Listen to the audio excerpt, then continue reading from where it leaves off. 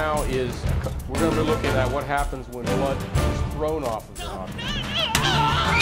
What happens if blood is dripping off of an object? Bottom line is, you might see a blood stain like something like this on a knife at a scene. You generally won't see this at a scene because that's not the way blood looks when it comes out of the human body. But blood dripping off of a knife, unless there's a force acting on it, is not going to drip very far. It's not going to be one of these things where it drips and goes down the street. When you see blood going from one place to another, and like from one apartment to another, or you see it going down the street, that means somebody's cut and it's actively bleeding.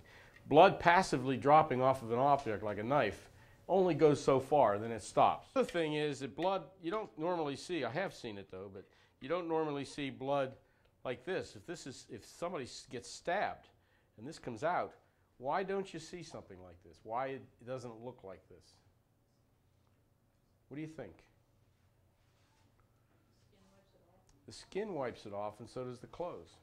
So the skin is going to act, it's going to be pulled through something like this. And so the skin's going to wipe it off.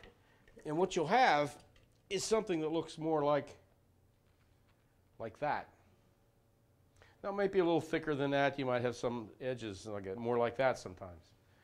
You know that that has been in somebody or gone through something and then pulled out again when it looks like that. So that's something that's just pretty easy. The other thing is, when blood leaves a mark and it gets cast off in very specific ways. A knife like this, the centripetal force is going to force the blood off on the edge. And so when you see something like that, chances are it came from a knife. You've got an impression pattern on the floor, and you've got the impression of that. You've got the blade here, you've got the blade here, like this, and so you've got a pretty good impression. You see someone's cast something off or thrown something like that, you have a pretty good idea where it comes from. Now the tines of the fork should also, if I have the surface area and the centripetal force correct, then each droplet is going to come off each one of those tines. And so I can see that as well. On the other hand, if I have it flat like this, it's going to be more of a straight line, more like the knife. If I have a spoon or something which is wider, it should come off in approximately the same width as the object, and as it goes further back, it's going to get more spread out.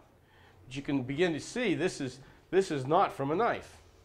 You don't know what it's from. You don't know that it's from a fork unless you have a bloody fork lying there. You could guess it was from a fork. But people do get killed with forks. So anyway, you can get an idea. Fingers are also, you see people,